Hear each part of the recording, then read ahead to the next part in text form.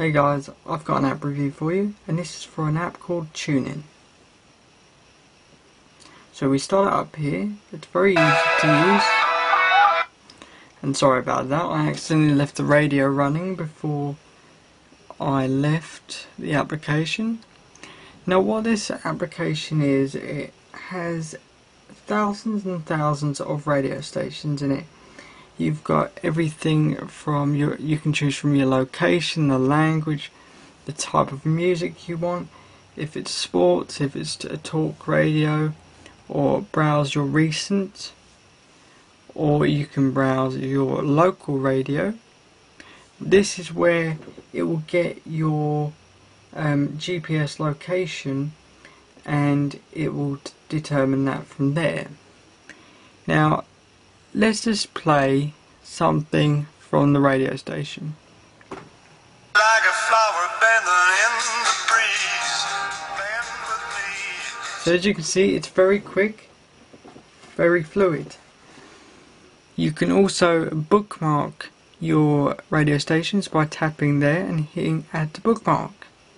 Now you can go back to the beginning, and then you can go to bookmarks, and there is all your saved radio stations. Now I have got some even from America.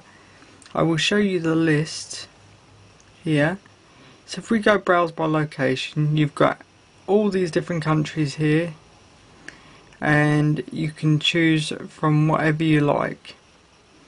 So you've got all of Europe in here, you've got everything. South America, you know, everything's in here.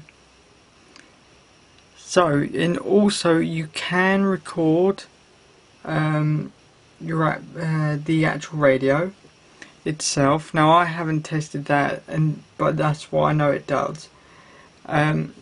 So you can find this on the App Store.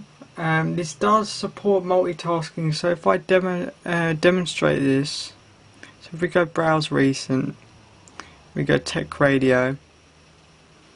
So if I go out of the application, like iTunes, it will carry on playing in the background, and you can go back to it. Simple, boom. So let's go to the now playing and actually turn that off.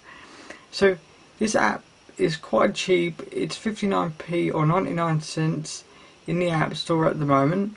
And I think it's well worth the money if you like listening to the radio. So if you like the app, the links will be in the description box below. All the links for my Twitter and Facebook will be in the description box below. And thanks for watching. Cheers.